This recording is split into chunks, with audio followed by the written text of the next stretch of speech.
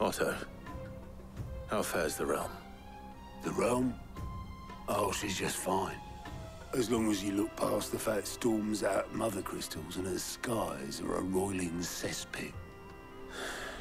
And Gav? He's with your uncle in the Free Cities, helping Mid with her project. Sent an owl their way the moment the winds turned foul. Still waiting on a reply, though. Do you have any good news? Well, that depends on your definition of good. All right, fine. What do you suggest we do? Oh, no, I'm just the messenger. I leave the scheming to those more suited to the task. Could be that Lady Vivian and Old Tomes have their own thoughts on the current state of things. Could be that they don't. It certainly can't hurt to ask. I suppose not.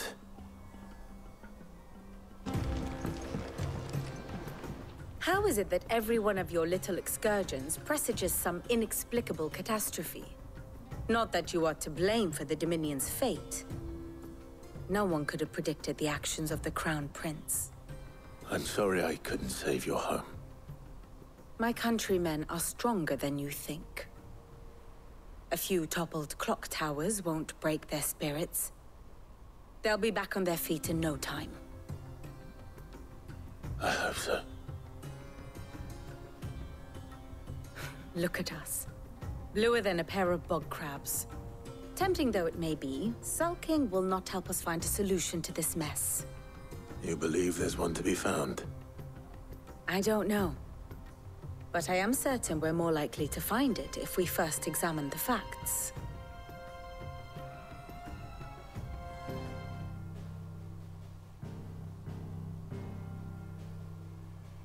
Beneath these darkened skies, fear and confusion reign over Valisthea. Oh, the lands around the fallen Mother Crystals had already begun to wilt for want of ether. But not like this. Crystals that filled wells and fueled furnaces, now nothing but pretty shards of rock. And those that hang from the people's necks cast nary a glimmer of light to keep the dark at bay. It is only a matter of time before the common folk convince themselves that the end of days is upon us. Yet I fear a swift end is more than we can hope for. While most of the world thirsts for ether, the remainder drowns in it, spawning Akashic in droves. And amidst the hordes of mindless beasts, with magics as like to fail as function, even the strongest nation would falter. Rosaria and the Iron Kingdom teeter on the brink of collapse, while the tragedy in Twinside has all but paralyzed the Holy Empire. Dhalmekia fares little better. Rumor has it the ministers fled the capital after the fall of Drake's Fang, leaving their beloved republic to crumble. Waloed, meanwhile, moves in earnest. The Einherjar has been sighted off-storm. The world, in short, is in chaos. It would seem our civilization was nothing but a castle of sand, to be washed away at the whim of the waves.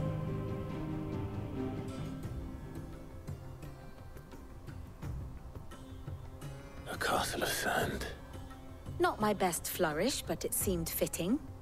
The reports I've received are considerably more blunt in their appraisal. Without the protection of their nations, it will fall to the people to defend themselves against those who would take what is theirs. Which is only ever going to end one way. Defending a farmhouse against a band of chocobo thieves is one thing, but pitchforks and palisades will do little to stall an army's advance. Should the King of Waloed deign to invade, there would be none to stop him. None but us.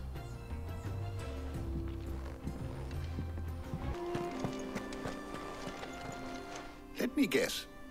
You're here about the skies. Is there anything you don't know, Lawsman? It doesn't take a court astrologer to augur the obvious. As for what has disturbed the heavens, that, I believe, is a question the Fallen might be better placed to answer than I. And on the sixth day did the gods tear the sun from the firmament, visiting darkness upon their prideful sons and daughters. But I dare say you remember your childhood lessons on the sins of Zemeckis only too well. You think they're connected? That Ultima was one of the gods responsible? Well, he has certainly exhibited powers that we mortals would associate with the divine. There is nothing divine about him. But he wouldn't be the first god of whom that could be said, now would he?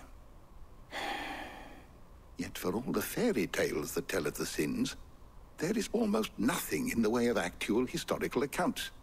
Had I the Journal of Moss the Chronicler, I may have been able to tell you more, but alas, I fear all remaining copies have been lost to time. You will forgive me, I hope? Certainly not. Because there is nothing to forgive.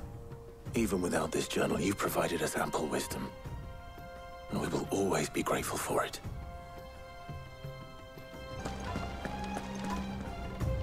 Clive, we have a problem.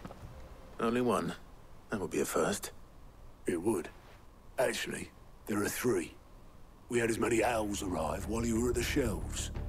Martha's got a Akashic at her gates, and talk of monsters roaming the hills outside of Northreach has put the wind up Isabel and her lot. And don't forget Dalimil. Lubor says the village was raided by bandits. When it rains... It fucking pours. The curse breakers are spread thin, taking stock of the damage in the Dominion. And even if I could get word to all of them, I doubt they'd get here in time to make any real difference. Which means... there's only two people who can. Jill and I. Let them know we're on our way.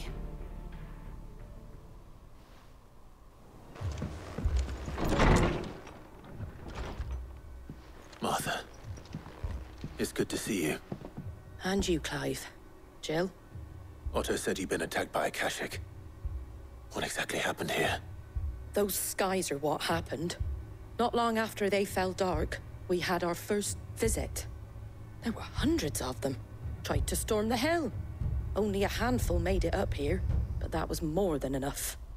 The rest are still down there now. And while we have a few willing fighters holding them back, they're sorely outnumbered. What do you think, Clive? That we join the fight? I thought you'd never offer.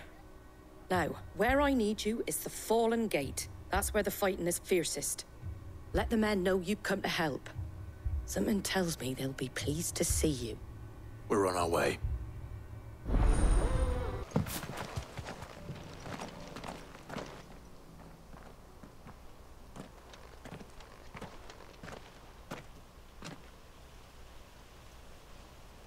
Clive, wounded.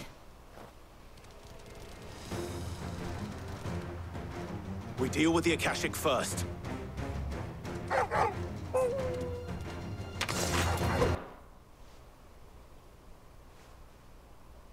These men don't have the look of hired swords.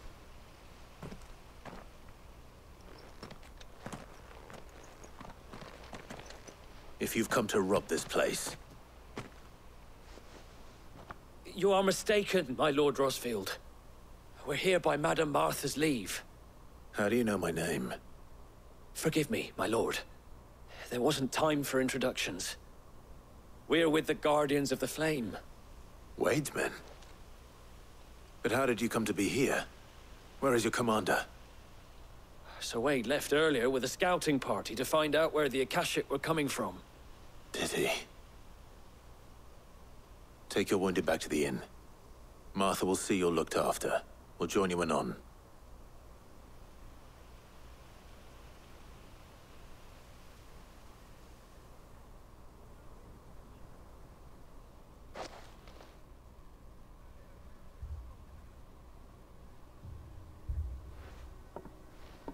And to think you took them for thieves. A fine reward for holding off the horde, that is. When did Wade and his men arrive? Not long after Rosalith fell.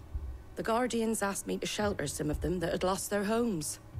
They were making ready to leave just as the skies turned, and we agreed it was best we stuck together. Martha! Trouble! The scouting party's almost at the lift. But they got a pack of Akashics snapping at their heels! And they got wounded with them! They're not gonna make it! Damn it all. We'll worry about them, Martha. You look after everyone here. If any can still fight, send them to the lift. I will. You two be safe now.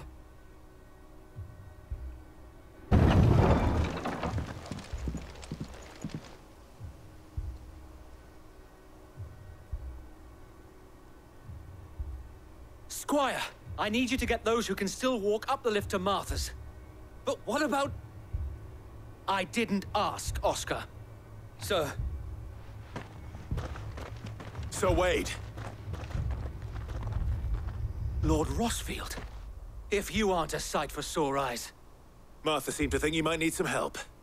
And by the looks of it... We thought we could sneak by them. But we didn't know there would be so many. How could we have? Behind you!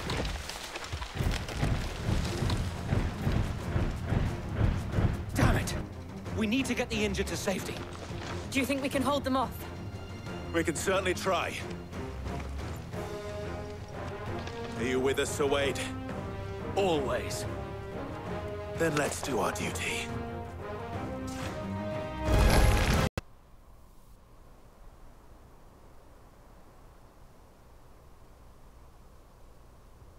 Is anyone hurt?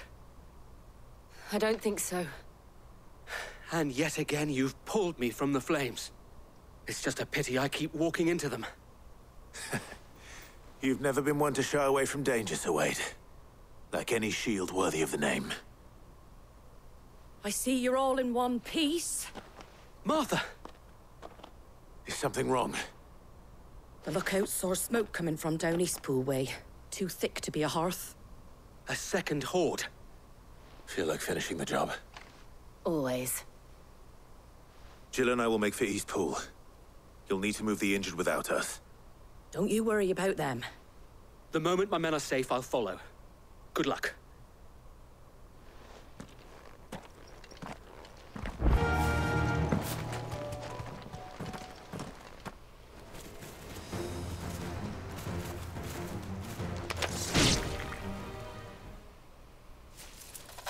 Something's coming! Apologies, my lord. Did I miss anything? Only the first round, Sir Wade. Shall we?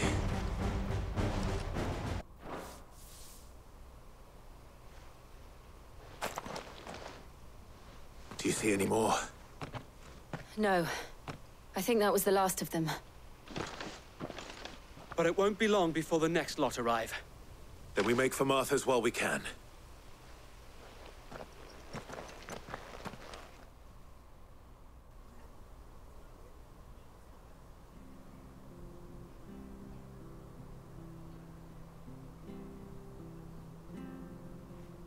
What did you find out there? The same as Sir Wade. Scores of Akashic.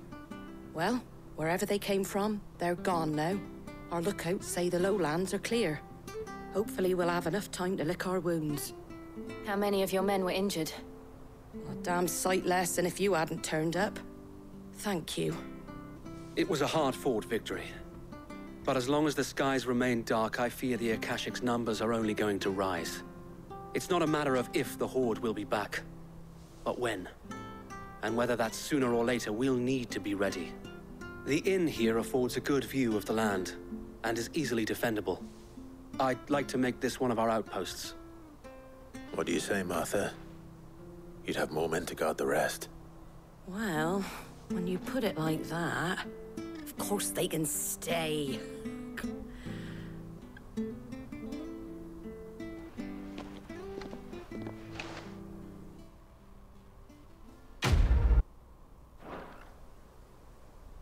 My lord, there's someone I'd like you to meet. Oscar, over here.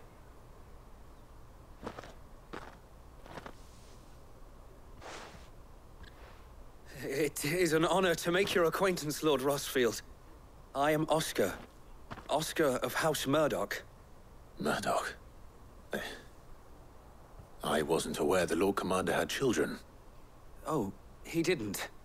but his brother, my father, did. I am Sir Rodney's nephew. Well, go on then. It's not for me to ask him. Yes, Sir Wade.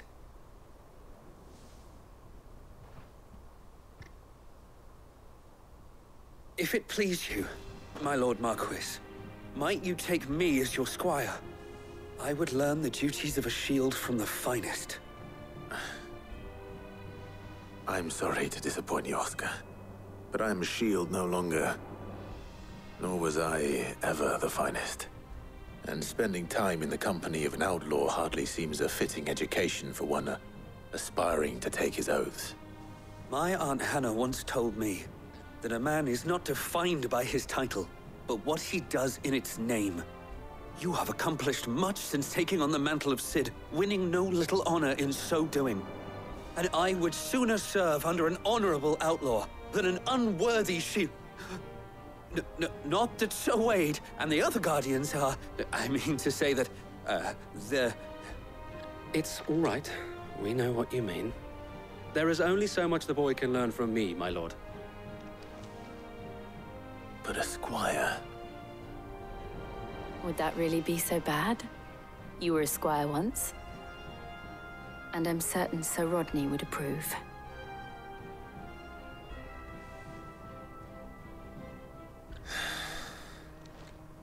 Know that I'll show you as much leniency as your uncle showed me. I would not have it any other way.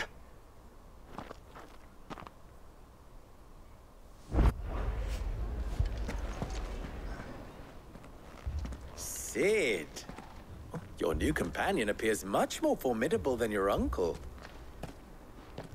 Should I be worried? You haven't been introduced. Jill, Clive has told me much about you. All lies, I'm sure. Your Stolas said that Dalimil has a bandit problem. Indeed. Although, you're a little late. They left with our food and guild days ago. Any idea where they went? The desert's a big place. Your guess is as good as mine. But the fact is, I have more immediate concerns. What did you say to me? What did you say? Ah, as if by magic. Let's just say we've yet to reach a consensus about how to solve Dalimil's little problem. And at this rate, it won't be the actions of the bandits which prove to be our undoing. It will be our own. I've tried reasoning with the dissenting parties, but even the Desert Hare has limits. Perhaps we could talk to them. What makes you think they'll listen to us? What makes you think they won't? She makes a fair point, Cid. And you won't have wasted much of your precious time if you fail. They're just across the courtyard.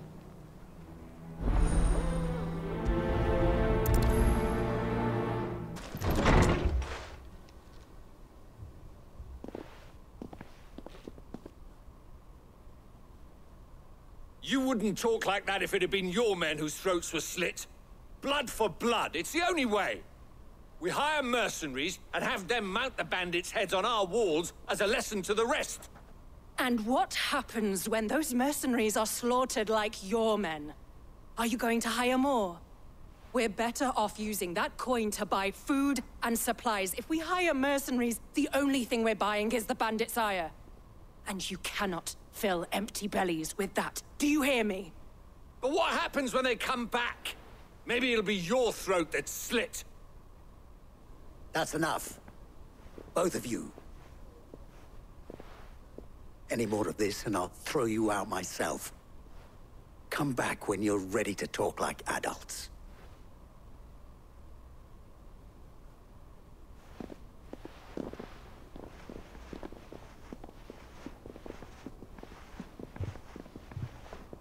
Victor.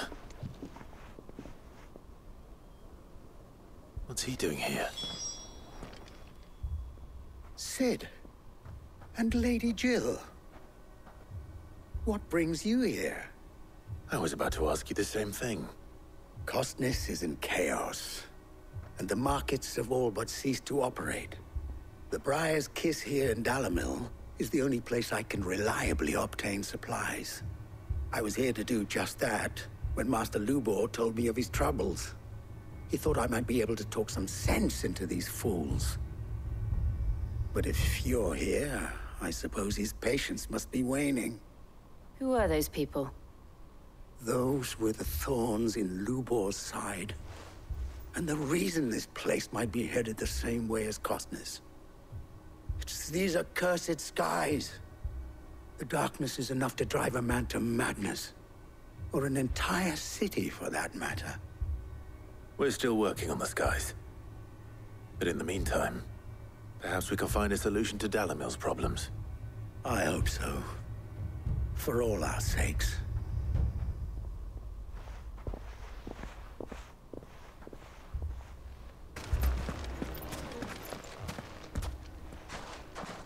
So, you see my predicament? What I saw was a room full of people who were angry and afraid. And with good reason by the sound of it. But if left to smolder, that anger and fear could set the entire town alight. My thoughts exactly. What to do? Both sides wish to protect their homes and livelihoods, if only they could agree on how. But as long as they are divided, we are vulnerable. And if there's one thing bandits like, it's an easy target. What would Sid the Outlaw suggest? Well, if it were my namesake, he'd let them choose for themselves, and be on hand to pick up the pieces when it all went wrong. That sounds like a recipe for disaster. A recipe for disaster is precisely what it is. But perhaps that realization would be enough to make them question the ingredients. While it's plain neither Conrad nor Natalie will countenance the other's proposal, it may still be possible to make them doubt their own. Before presenting them with a third option. And that would be? To pool our resources and save the city ourselves. Why fight each other? When all that fear and anger can be directed at the bandits. It appears we have a plan of action. Victor, pay Conrad a visit. See if you can't convince him of his folly. I'll speak with Natalie. As you wish. Your faces are not well known in this town. That may prove useful. Don't worry, Victor and I will do most of the talking. You need only play along. Play along? What he means to say is yes.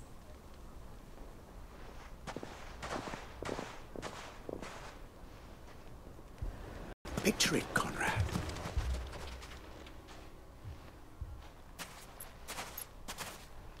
Ah, here she is. The Lady of the Spear herself. Conrad, may I introduce you to Jane, commander of the Red Wings, the oldest mercenary guild in the Free Cities. A pleasure, my lady. The pleasure is all mine. As I told you, I summoned the commander here from Canberra to inquire about a contract. Victor says you told him no. That there aren't any men left to hire. Is that true? True as the crystals cracked. Nobles came and claimed every last one worth his salt. And not just from us Red Wings. You know of the 7 high houses. There must be 2 swords assigned each one. Granted, we have a few boys left. If it's boys you're looking for. Well, Conrad, are you saying that Dalimil's finest cannot defend this town better than a gaggle of unblooded striplings? That a band of beardless youths could better avenge the deaths of your brave men than you yourselves? Absolutely not. We'll show those bastards who they're dealing with.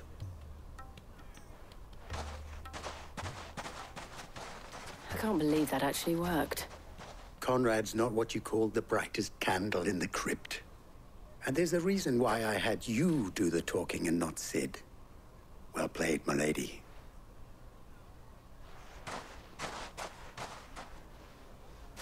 It may still be possible to buy something. Ah, here he is now. Natalie, allow me to introduce Lord Underhill of Randalar's prestigious League of Merchants. Lord Underhill. At your service. Underhill? I was just telling the good lady of our conversation, my lord, and how you were lamenting the state of the capital's stores. Lubor says that not only are the granaries almost empty, but that war and the Blight mean this season's harvest won't be enough to fill them for winter. Indeed, certainly that is the case. The nobles in the capital are buying up the city's stocks of barley and wine, driving the prices higher than most commoners can afford. It is only a matter of time before the peasants revolt. It is worse than I thought. If what Lord Underhill says is true, I fear we have little hope of supplementing our stores, meager though they regrettably are. And while I applaud your endeavors to dissuade our more bellicose citizens from seeking vengeance, I sense Conrad is not wrong in his assessment of the bandits' likely return. Which means that now, more than ever, we will need to secure what little we still have. Food, weapons, herbs, everything. If our humble town is to endure not only this hardship, but those that are certain to follow, we must stand united. All right. If it will help to protect my home, I'll do it. But you needn't have gone through this charade.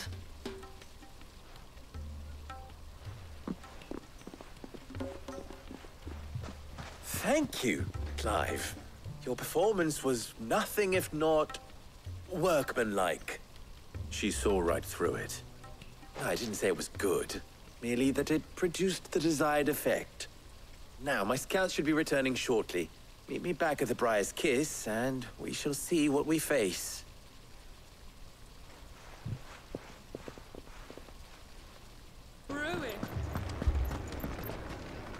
Good news, Sid.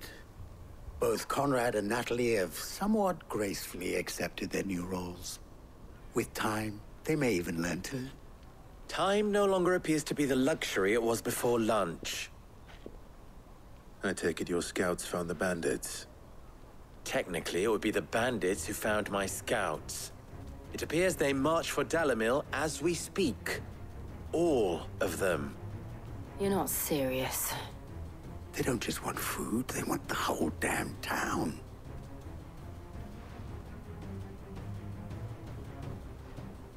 I have a favor to ask.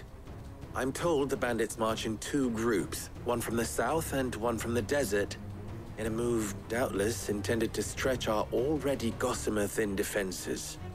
Very well. Jill and I will meet those from the desert. But what of the rest? The rest, my friend, the city shall fight. Together. The stakes, I concede, are high. But if this does not unite Dalimil, nothing will. That is a lot of faith to put into those who had their hands around each other's throats but a moment ago. Then it will be for us to see that their hands are kept occupied. And I do mean us. I thought you might say that. We'll hold them off for as long as we can. And we will do the same.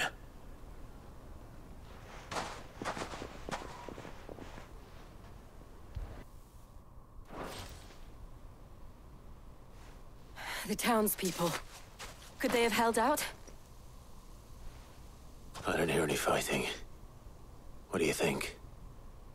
That we should hurry.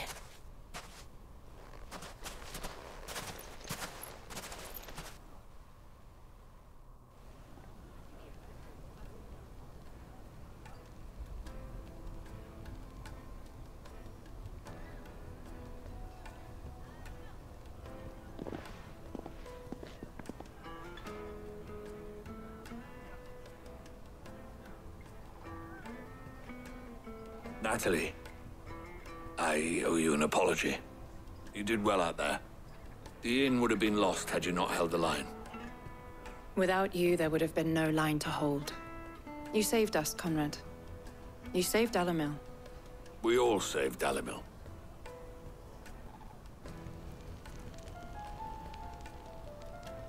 Conrad seems to have had a change of heart. I'd say they both have.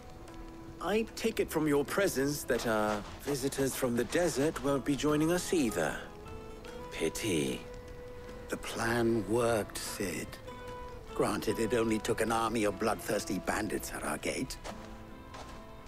Calm now, Victor. Why quibble over the details? We are united, and that is all that matters. As for you, Sid, you fight considerably better than you act. I'll take that as a compliment.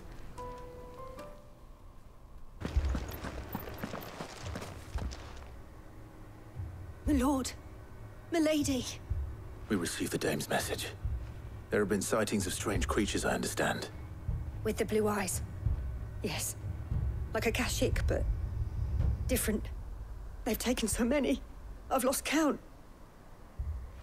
Akashic, but different. Ultimus thralls. And what of your mistress? Is she here? Oh, no. She went to the garrison to ask what they were planning on doing about all this. Then we'll look for her there.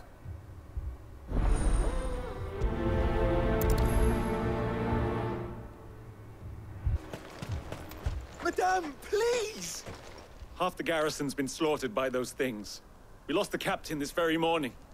We've tried requesting reinforcements, but there's been no word from the capital or the Dominion in days! What more would you have us do? I would have you do your duty. Those at the Vale look to me for protection. And protect them I shall. Because they are my charges, and that is my duty.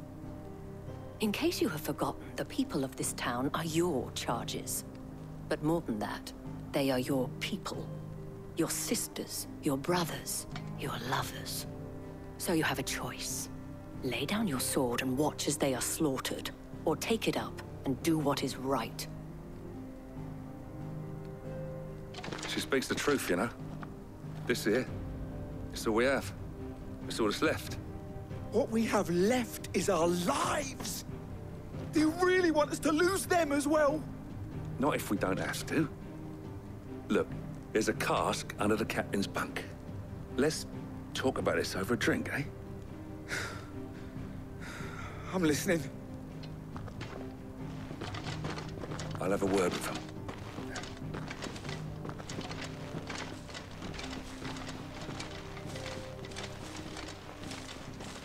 Ah, Clive.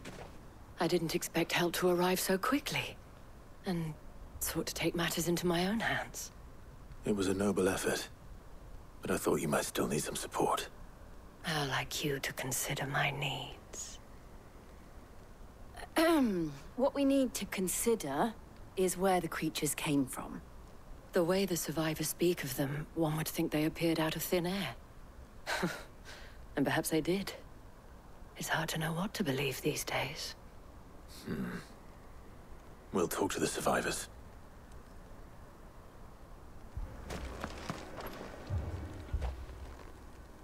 You're a pikeman, yes? What happened? I've got family in Moor. I heard the flood was spreading, so I went to see if they were all right. And a pack of them glowing things found me in the meadow. I ran for my life. I never did get to the village. Leave that to us.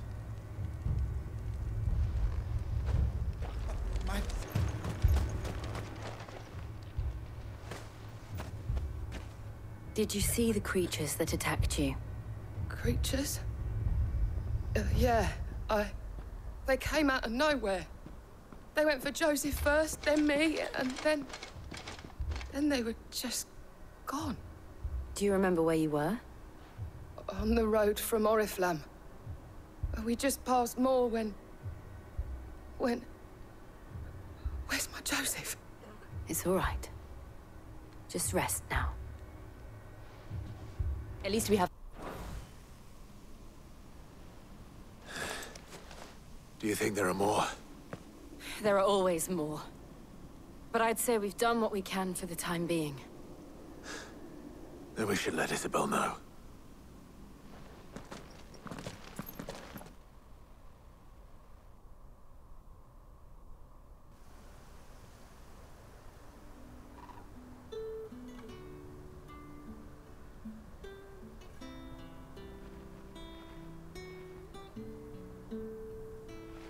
You have the town's thanks. Don't thank us yet. There will be more. Many more. And you'll need to be ready for them. Oh, we shall. Isn't that right, Captain? Yes, milady. The garrison will be ready.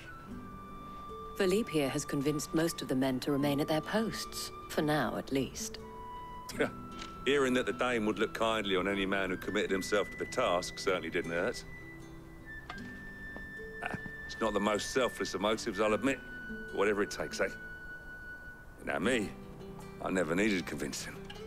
I became a soldier to protect the people I love. And the people I love include the ones standing before me.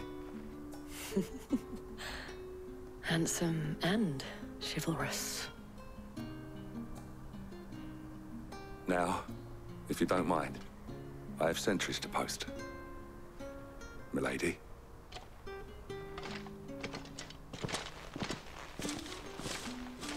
Lest you wonder, I'm not foolish enough to believe that this has solved all of my problems. But it has solved one, and that's one fewer than I had this morning. Thank you again, Clive.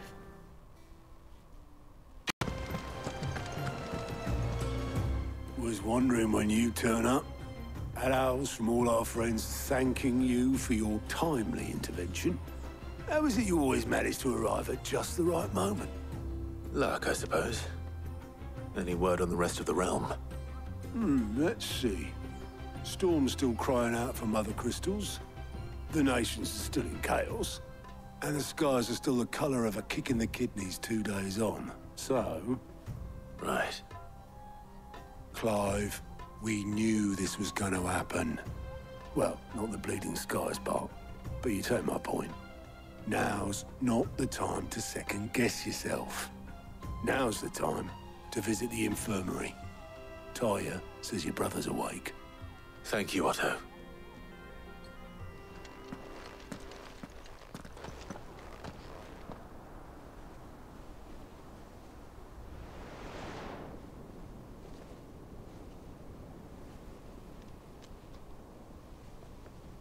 So it was not Sylvester, but Olivier who served as Ultima's puppet. And when Dion learned of this, he sought to slay the fiend.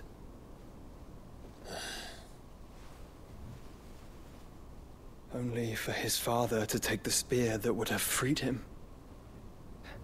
Enough to drive a man to madness. Small wonder he hasn't stirred. I would be afraid to wake. Had I but reached out to him sooner, warned him of the threat Ultima posed. But now, both an empire and her prince lie broken. Joshua, what do you know of Ultima?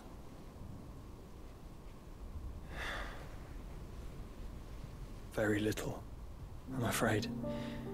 Despite my best efforts. 18 years ago, as I lay buried beneath the rubble of Phoenix Gate, 'twas not death who came for me, but another.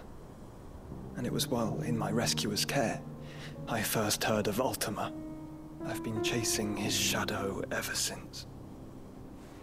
Ultima is driven by some deep, dark purpose, and for whatever reason, it would seem you are crucial to his designs. He will stop at nothing to have you. Even if that means toppling an empire. But why me? What possible use could I be to such a creature? That is one of many answers that have eluded me. Yet, I am certain of this. It is not mere chance. You were chosen for a reason. All dominants carry within them the might of an icon. Nigh limitless power that is at once acutely limited. I wield fire, and only fire. And I only ice. 8 wardens for 8 elements. But you, Clive. You are different. You're special. Your abilities begin with the flames of Ifrit. But they do not end there. The fact Ifrit can even exist goes against everything we thought we knew of dominance. Perhaps Ultima has been waiting for one such as you, whose potential is truly limitless. I've encountered that thing several times now. If it or he, as you say, needs me, why hasn't he claimed me as he did the boy? Were I to hazard a guess, I'd say the two of you are somehow incompatible. His mind not properly attuned to your body. His mind? Mind, awareness, spirit, call it what you wish. But I believe Ultima to be an embodiment of the concept. This is why I struggle and fail to contain him here inside me. I'm sorry. Inside you? With every setting sun, I feel my strength wane. And though the Phoenix's flames mend the prison I have made for Ultima, they do so at a cost. We must find a means to bring an end to him before I meet my own. What were you thinking? It was that or let him take Clive. And I've always had a soft spot for my brother. But that doesn't mean you should sacrifice yourself to save me.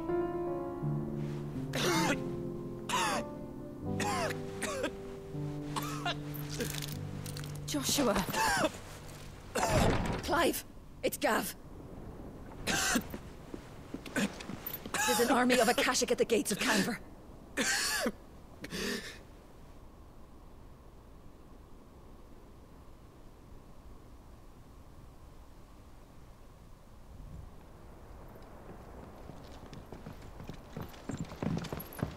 Well, what's the short of it? Tyre told you. The capital of the Free Cities is under siege by an army of monstrosities. The City Guard are doing their best to stem the tide, but numbers ain't on their side. What of Lord Byron and Mid?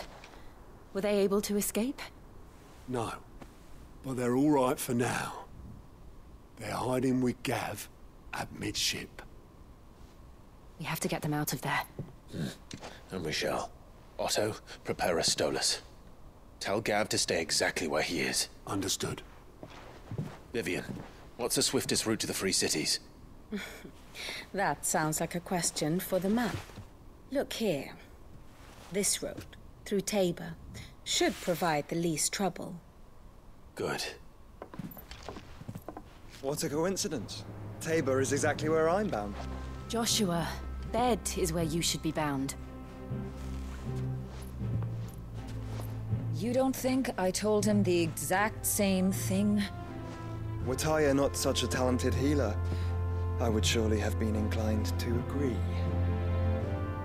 But, thanks to her ministrations, I feel I may safely rejoin my attendant, who was to wait for me in Tabor if we became separated.